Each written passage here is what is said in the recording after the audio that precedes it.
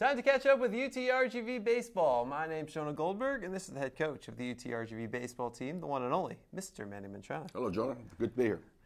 Well, it's been a really busy week for you. 4 games and 4 days in a tournament, and then no rest for the weary. You turn around, jump on a bus, head up to one of the best teams in the nation at TCU. I'd say, are you ready for a day off? But I know you got practice in just a couple hours. You're absolutely right, Jonah. Very hectic week. We warned the guys, especially the freshmen and the junior college transfers, how it gets to be a grind during the season. So they have to make sure that they really stay on top of their schoolwork, their assignments, their missed class, communicating with their professors. Because as you mentioned, we played Thursday night, Friday night, Saturday night, Sunday afternoon. And then we're on a bus on Monday morning at 9 o'clock on our way to Dallas-Fort Worth, where we played Tuesday, got back early Wednesday morning at around 5:30 in the morning, and then we're back at practice again today. So it's extremely hectic.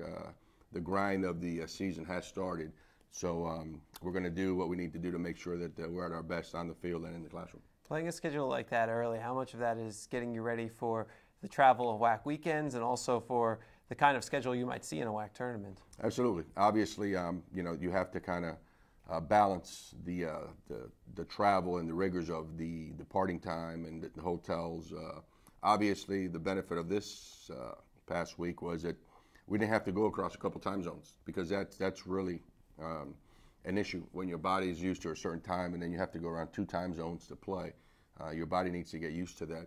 So it does help you out in a lot of ways, like just the little things, like making sure the gear assignments, getting the gear assignments as far as the BP balls, the bats, everything we're going to need to compete. And also with the heavier things, such as the body, the wear and tear on the body, and all those things. So it does help travel a little bit in this fashion, getting us a little bit more prepared for the WAC. Well, it started out with 5 games since we last spoke, a 3-2 record, and it all starts with an impressive 3-1 win over Pac-12 opponent Washington State. That was a well-played game by both teams, Jonah. Our starting pitcher, Johnny Gonzalez, pitched very well for us. And their starting pitcher, which was an All-American last year, was a closer. They converted him the same way that we did with Johnny. We converted both of our closers to starters. And it was a 3-1 game. There was some good innings, good defensive play. There was some timely hitting. Overall, a very, very good game by both teams. What does Johnny Gonzalez do so well to be able to go 8 1/3 and strike out 8 against a team like that? He really, really pitched well.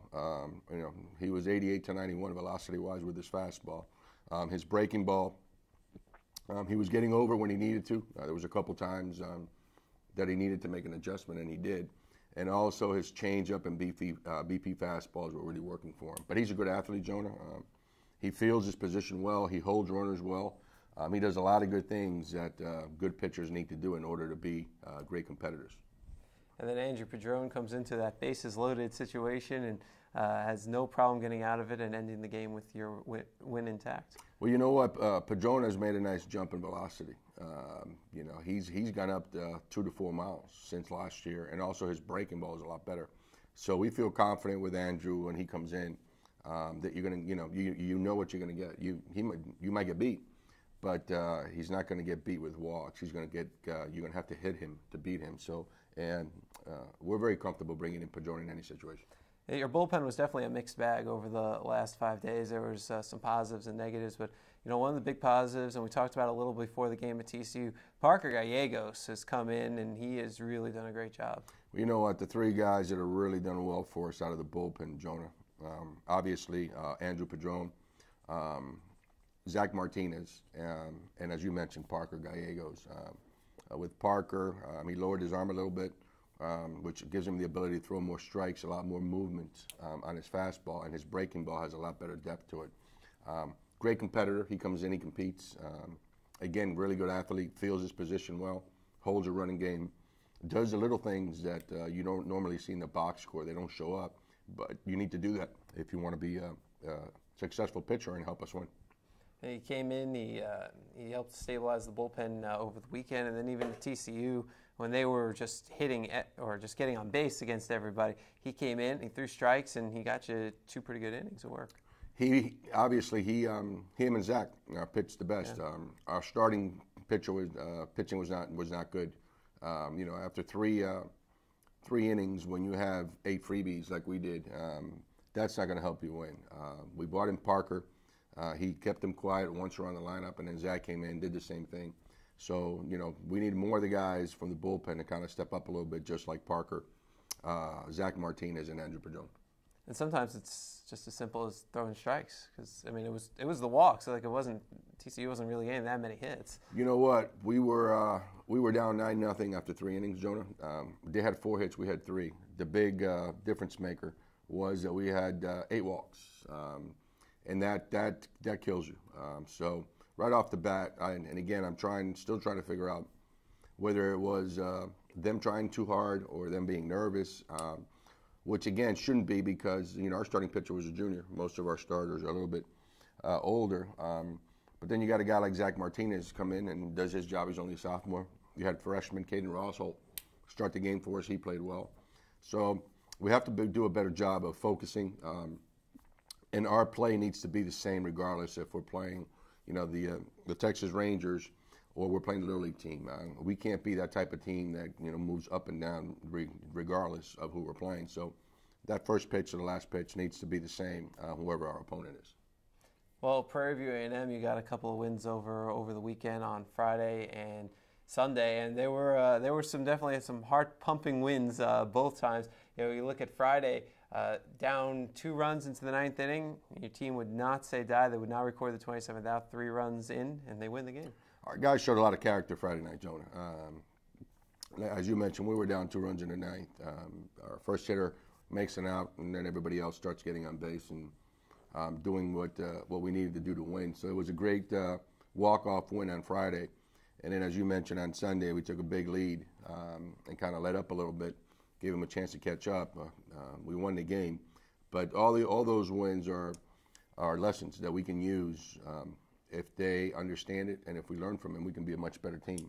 Like Friday night, making sure that we play the game and we play 27 outs regardless of the score. Because going down 24 outs, we were down by 2, we end up winning. And on Sunday was a good lesson that when you take the lead, you can't let up, because those other guys have bats too and they're able to score runs. So if we take those lessons and remember them for the rest of the season, we'll be a much better team for it. It's something that I always think about when I watch baseball, the so-called, at what score do you call off the dogs? I'm like, when one team gets up by a lot, then you're not supposed to steal bases or do things like that. And I always think that, well, if you're not allowed to keep trying to win, does that mean the other team has to stop trying to win? Exactly. There's a fine line there with the score and what you do. It's not a written rule. But, there's different thoughts on that. Some coaches believe that, let's compete till 27 outs. If you're beating me by 15, don't take it easy on me. If I'm beating you by 15, I'm not going to take it easy on you. But you have to make sure, to me, I like to keep competing. If you're beating me by 15, beat me by 20. I want you to compete just like I want our kids to compete. The problem is when you take that big lead and the guy on the opposing team thinks that, hey, once you get up by 8 or 10 runs, then you got to call off the dogs. And then they think that you're showing them up. So, different schools of thoughts of that as far as, what the score is. In my opinion, you play 27 outs, or the length of the game, compete for 27 outs, regardless of the score. But again, you have to be careful, because the other guy on the other dugout might not be at that same school. He might be at the school that once you get up, let's say 10 runs, you have to take it easy. So, again, you're asking your kids to compete for 27 outs. That's the way it should be, regardless of the score. Yeah, because even if you empty your bench at that point, you want those people to compete because they need that experience. Exactly. Regardless of who's playing, we have to treat the game the same. It doesn't matter if it's the starters or the backups. You have to play at the same level. And same goes with whoever you're playing, regardless of the opponent. I want to go back to Friday in the 9th inning. I think you guys got down to not only your final out, but your final strike. Jacob Huckabee draws a 7-pitch walk, and I think it might have been on the 2-2 pitch. He takes what from the press box looked like a pretty close pitch for ball 3 that, I know I couldn't have laid off of, but, and I don't know how many people could have laid off, but just that impressive eye and the ability to draw that walk with the bases loaded to force in a run, but also down to your final strike when you're still trying to rally. To me, that might have been the most impressive bat of the game. Well, you know, it's funny you mentioned that because everybody knows Friday night that Mercer got the game-winning hit. But after the game, one of the things that we talked about was the fact that if Huck doesn't get the walk, I mean, a lot of things happened before that. I believe Laredo opened up the inning with an F9. Yeah. Then our freshman, Caden Rosewell, came in, got a base hit. Then I got us back to the top of the order. JoJo got hit by a pitch. Garcia singled, gave us the opportunity.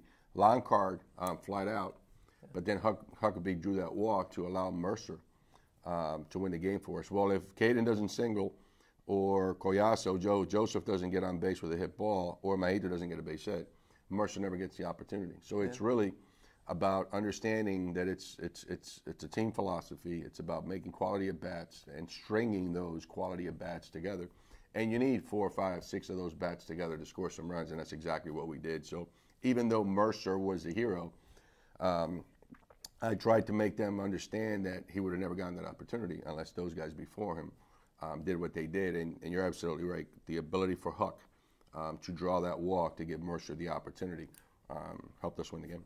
Yeah, and just to get to that point, whether it was Gallegos inning at 2/3 of scoreless or Andrew Garcia in his start, he only allowed 6 base runners, and 3 of them, 2 earned, ended up scoring. But he pitched pretty well in 5 1/3. If you look at his numbers, the numbers are okay.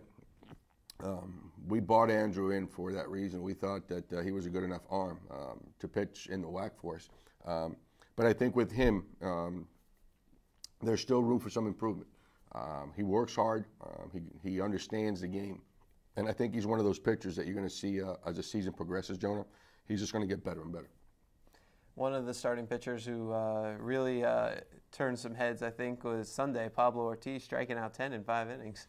You know what? The freshman from Laredo really threw well.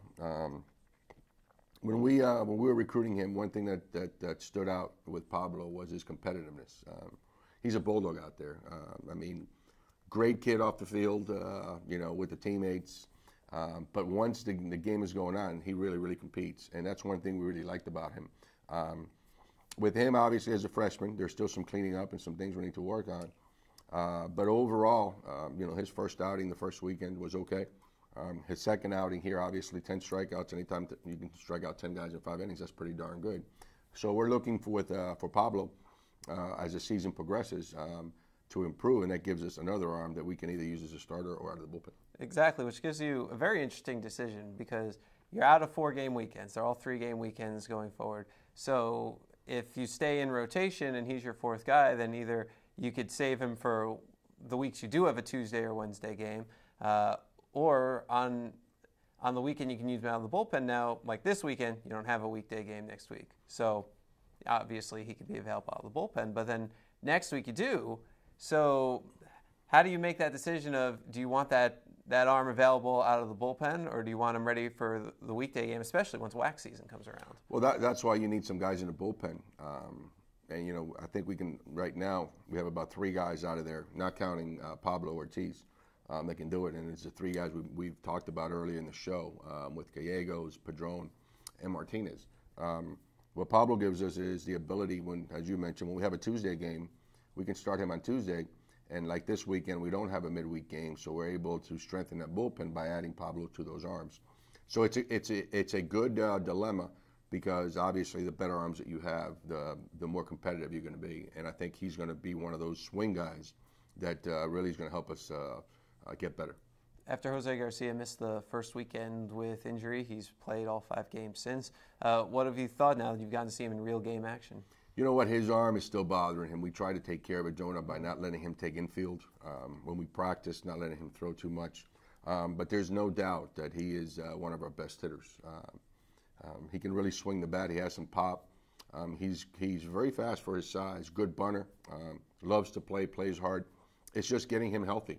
And we haven't really seen the real Maito Garcia behind the plate because of his arm. It's still bothered him quite a bit, but it doesn't bother him when he swings. So we're still trying to get everybody healthy, obviously. Maito can swing the bat for us, can't catch for us right now, but also Victor Garcia, he's only played 1 game, and he's an important player for us. So hopefully we'll have Victor back this weekend for Lamar. And if not, hoping to get both of those guys healthy, ready to go for the opening WAC weekend. Well, without Victor, it's created quite an opportunity for Scott Mercer, who's been in the lineup every game. He's been playing first base on a regular basis, and he's done a heck of a job. Mercer was our starting third baseman last year. Mercer is one of those players that you can move around. He's smart, and he doesn't need a long time to understand if I'm playing third, here are my responsibilities. If I'm playing first, here are my responsibilities. And he can also play a little bit of second. He started the year for us at shortstop. We made some moves trying to get the right 9 guys out there. But Mercer has been a valuable piece of the puzzle to our team this year with the ability that you can move him around, and he's a steady guy. You know that he's going to give you a couple quality at-bats at least every game. Defensively, he's pretty good. So you know what you're getting with Scott. And as you mentioned, we've been moving him around, and he's been doing a really nice job. He's certainly improved both on offense and defense. What has he done to get to that point? Particularly offense, he's really improved. Defensively, he was okay last year. Obviously, you can always continue to get better. But the biggest thing I think with Scott, he's gotten stronger. He did a nice job this summer of getting in the weight room, also during the Christmas break. And some of those balls that were getting in on him last year that would beat him inside, he's able to turn those things around and hit the ball hard. So I think his biggest jump has been in his strength and the ability to kind of turn around those inside fastballs. What have you thought of Jacob Huckabee's transition to third so far? Well, you know what? Jacob played a lot of third in high school. He played third. He caught. We brought him in as a catcher. But obviously, a couple of years ago at Oklahoma State, a play at the plate, he needed surgery, so the knee has never really bounced back like it was. So it's a good luxury to have. We have him there. We know Scott Mercer can play there. So we have a little depth there, but we just need to get everybody healthy, and we need to get Garcia back, both Garcias, Victor and Maido, to be the best team that we can be. I know you mentioned a few weeks ago you'd have a bit of a competition in the middle infield. You've certainly varied your options there. How has that been shaking out, do you think, so far? It's, you know what, it's kind of, you're able to see what they can do with the routine play, with the great play on offense. We still have a couple moves to make. We're thinking about playing Scott at second base this weekend, see if that solidifies the infield a little bit. Because there's no doubt, Scott needs to be in the lineup in there. And when Victor comes back, obviously he's going to be our first baseman. We got to find a place for Scott Mercer just because of what he brings to the team. So we're still making moves up the middle, trying to find the guys that solidify that play well together and can help us win some ball games. So you take on Lamar this weekend. Brian Nelson had been in Lamar the last couple of years. So how much of an edge does that give you? You've played them the last few years, but does it give you an extra edge to have one of their former coaches on your staff now? As you mentioned, Division I baseball now, as soon as you finish playing a game, your next opponent is calling who you just finished playing for reports. So the reports are out there both on us and Lamar. As you mentioned, we played them the last 2 or 3 years, home and home, each year. So we know a lot about each other. We know the tendencies of each other. We know what they like to do, what we like to do. The only thing is obviously the new players, and obviously Coach Nelson doesn't know who they are because he was here. And the same with us. They don't know much about our new players. But I think it'll be fun. It's going to be great going to Lamar. They have a great coach that's retiring this year. Coach Gilligan, he's been around forever, has done some wonderful things with that Lamar program. And I'm looking forward to visiting with him and congratulating him on a great, great career. UTRGV's at Lamar this weekend. It all starts Friday at 6 o'clock. They play Saturday and Sunday as well. For more information, you can log on GoUTRGV.com. He's Manny Mantrana. He's the head coach of the UTRGV baseball team. He's Jonah Goldberg, Mr. Baseball. We'll see you next week. Until then, get your V's up.